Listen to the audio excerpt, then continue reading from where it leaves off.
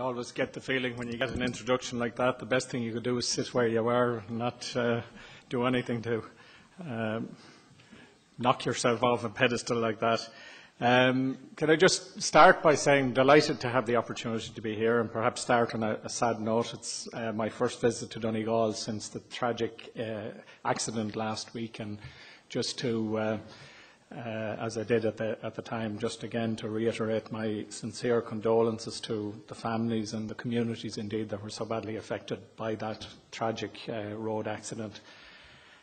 Can I also say that I'm fascinated listening to my three co-panellists there and all the changes that they want to propose for the political system and the political culture in this country. Talked about local government reform, reforming the interface between the public sector and citizens, reform of Dáil procedures, improved access to official documents at all times, improving the executive relationship with the Dáil or with the legislature, and all of those wonderful things. And I just make one point: it ain't going to happen without electoral reform. The system is not capable of reform as it is at the moment.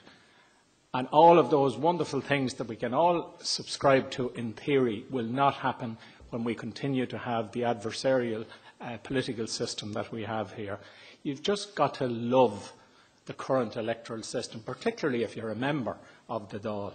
It elects people to do a very responsible job, a very serious job, a job to shape this country and to make its laws for the benefit of all of its citizens. Nobody's addressed the fundamental reason why a Dáil is elected here in speaking this afternoon, but that's why. And once elected, you get well paid to do that job. And the best part of it all for those that are elected is you don't really have to do it. And particularly you don't have to do it if you're in opposition. But either side of the House, if you happen to be a minister, you certainly have a responsibility to do it. But even ministers can escape it as well.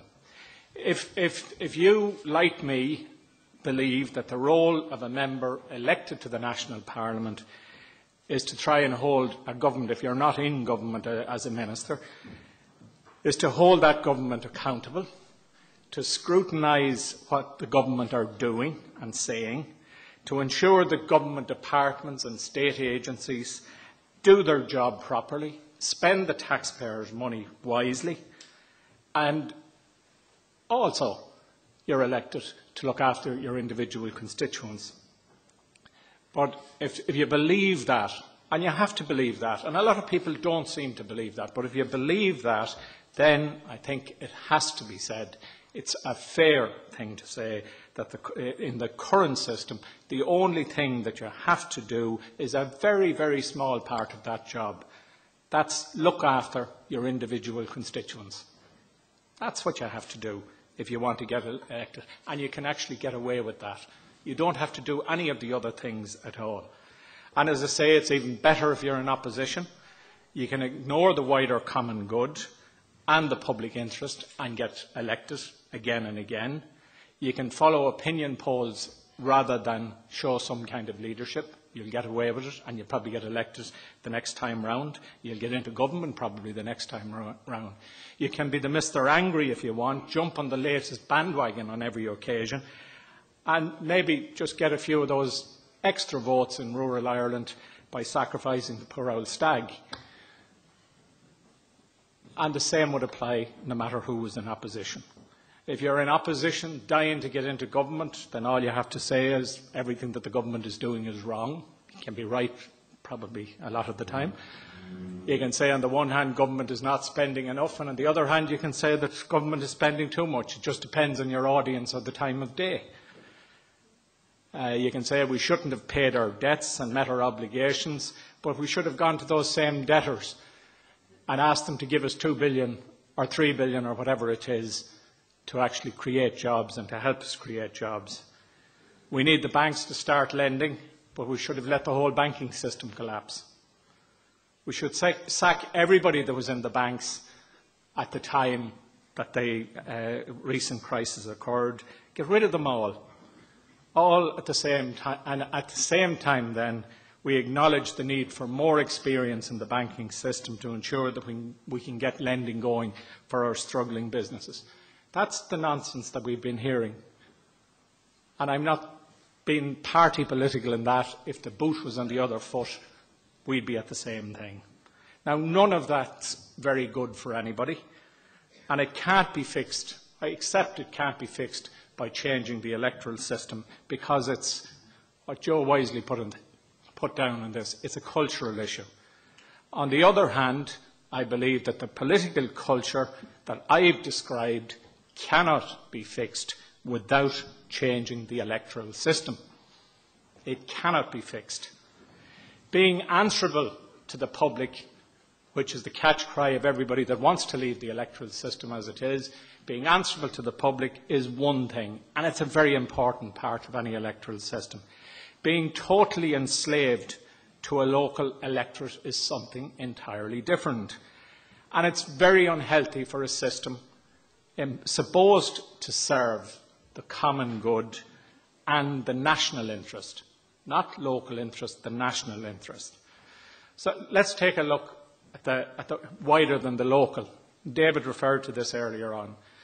Let's look at what happened when all the new states emerged from the old communist regimes in Eastern Europe. Understandably, they wanted to install the very, very best systems for their citizens, all the systems that they wanted to put in place. So they went around and they had a look at the various systems at various times. They didn't come to Ireland to learn anything about the electoral system. And none of them adopted it. One, I think David corrected me previously, and quickly reversed out of that particular system. And they were right. They were right to do that. The reality right now is that the major job in our system that any politician has, just when they get elected, the first thing he starts thinking about is how he's going to get re-elected. The next election starts the day of the count once you're elected. In essence, with very, very few exceptions, backbench government TDs and opposition TDs get re-elected by serving their needs of their constituents on an individual basis. That's how it works. And many political people kind of shrug their shoulders at that particular statement and say, well, what's new? That's the way it's always been. And the answer is yes, that's the way it's always been. Does it matter? The answer to that question again is yes, it does matter. It matters very, very much. And I'm not suggesting, and this is one of the things that's often thrown out, I'm not suggesting that serving the needs of individual citizens is not part of the TD's jobs. Of course it is. Of course it's an important part of it. It's very important to represent individual clients. It's important to cut through the bureaucracy that's there on behalf of citizens that prevents them from getting the kind of services that they should get and deserve, that caused the problems that David had about his number plate or whatever else. It is important that that TDs are there and that they do some of that. It's part of the job we're elected to do. But the more important part of that job is ensuring, through the work that we do, that the citizen works, or the system works for every citizen, not just for the ones that are lucky enough to come to the individual TD or minister. The national good has to be served, and that means that public representatives shouldn't be distracted from the national function by constant clientelism. They should look after the individuals, but they should not be totally distracted, and that's the way it is.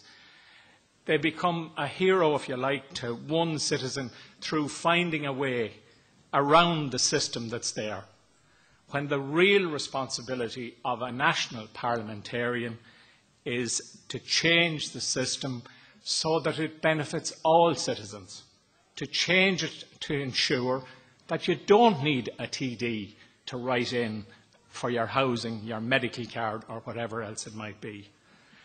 But if you know you'll get re-elected by returning every constituent's phone call, even if it deals with something that you well know that the local councillor should more properly do, then you'll return the call and you'll get enmeshed in that particular issue, and you know that you're going to get elected because you're the go-to person, the person that can deliver.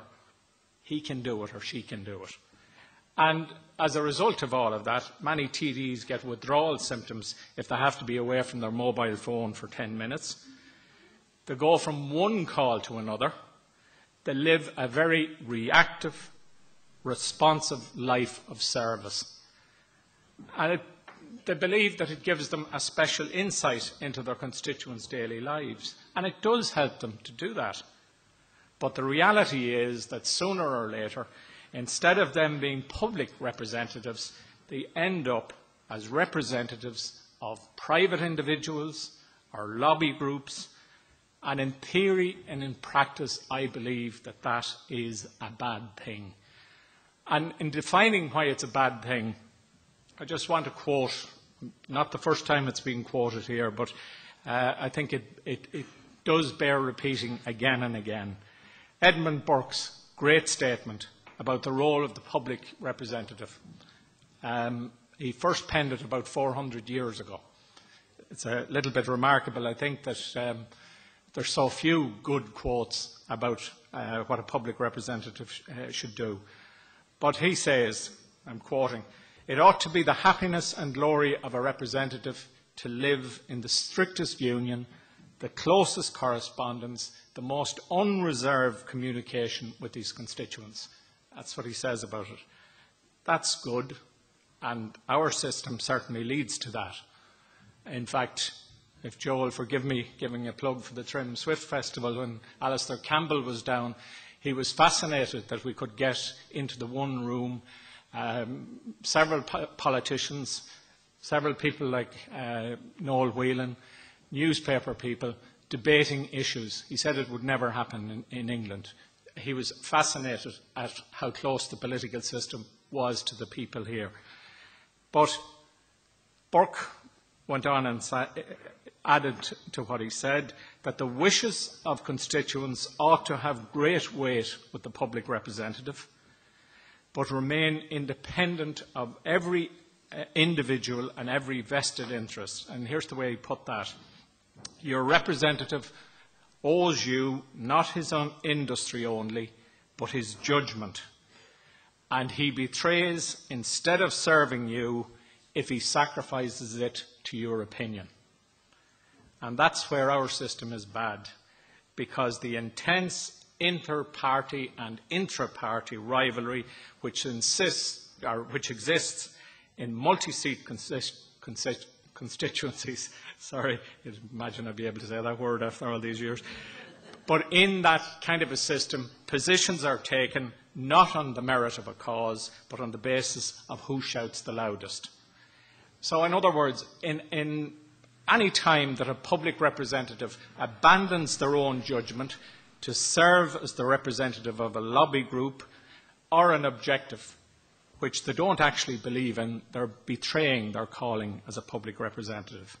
And I also say that if you spend so much time, and this was referred to by, I think, the three previous speakers, if you spend so much of your time on individual representations that you haven't time to study, to research, to think about broader issues, then you are abandoning your own judgment and you're relying on the vested interests to inform you, to give you the line, to get you to accept a particular line of thinking. I can't stress that half enough, nor can I state often enough that our current system, the system that we have, makes such betrayal inevitable because of the priority that we place on re-election. It was for that reason that when I was Minister for Local Government that I tried to separate the functions of TDs and councillors, tried to make each a legitimate but not necessarily a conjoined career. Try to get them separated. It is politics. And David's point is right, and I think Noel made it as well. We do need a reformed local government system.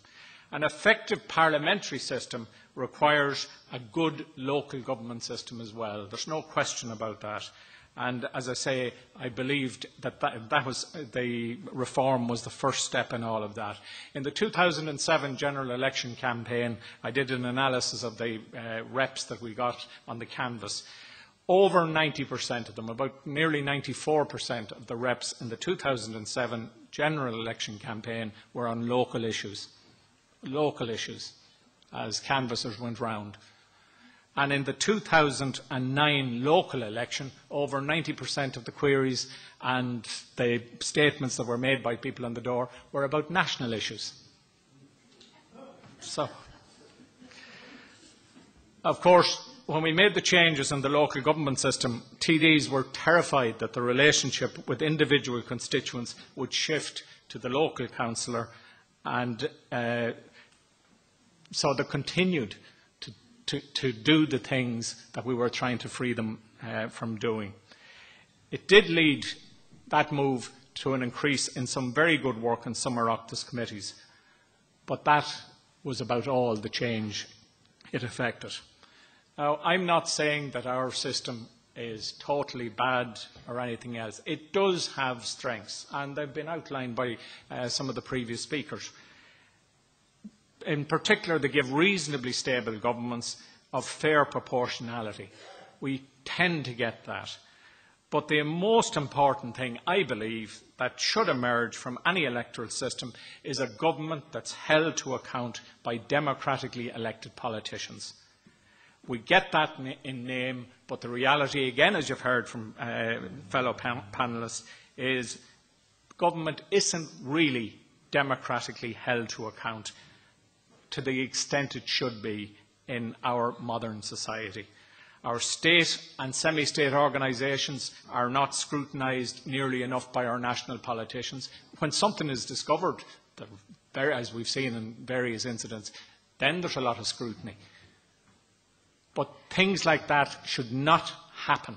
Things like what happened in Foss should not happen. And as I say, Noel Whelan has suggested a way where that could be prevented.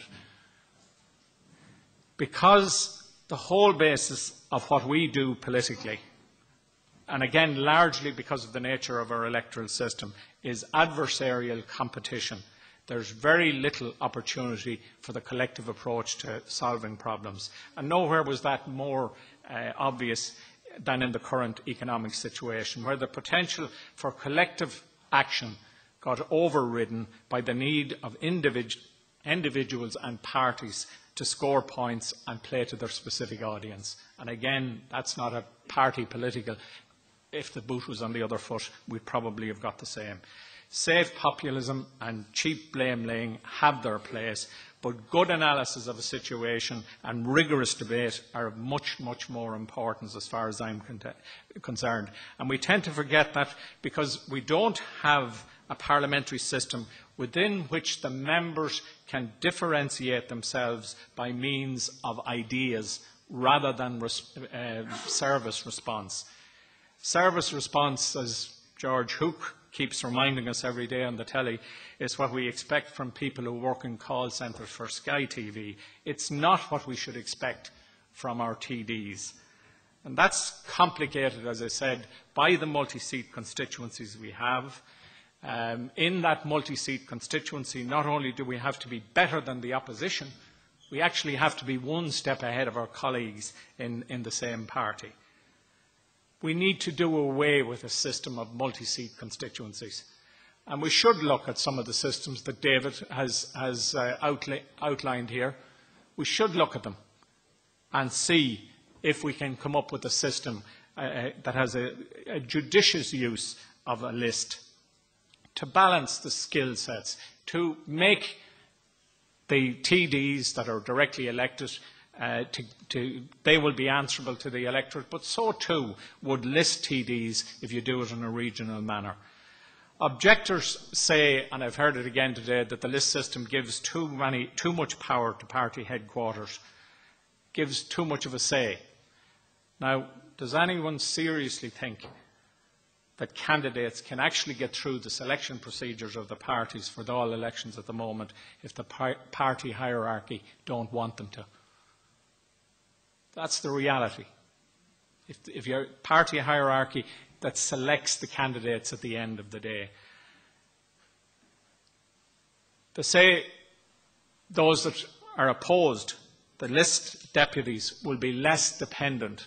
One of the reasons for not going down this route is that the list deputies will be less dependent on the local electorate and on the local organisation for re-election, and therefore will act more independently of the electorate. Yeah, that's true. I think that's good.